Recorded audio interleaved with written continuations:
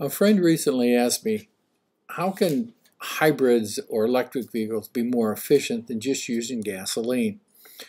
Well, the answer to that is simple. If you look at the dash on here, you can actually see the amount of energy, it's up to 54 kilowatts, that it takes to accelerate. Once you get to speed, you can see that it stabilizes.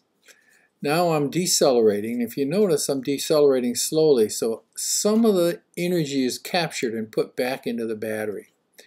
So on acceleration, it comes from the battery, but when deceleration or going down a hill, you see there where I'm doing braking, you can see the massive amount of energy that's recaptured. So during braking or deceleration, you actually store that energy. Instead of wasting it in the form of heat, you store it back in the form of electricity into your battery. And that's how you get better gas mileage, if you will, or fuel economy or efficiency when you use a hybrid or all-electric vehicle. Thanks for watching. This isn't too bad for parking lot driving, by the way, but don't try this on the road.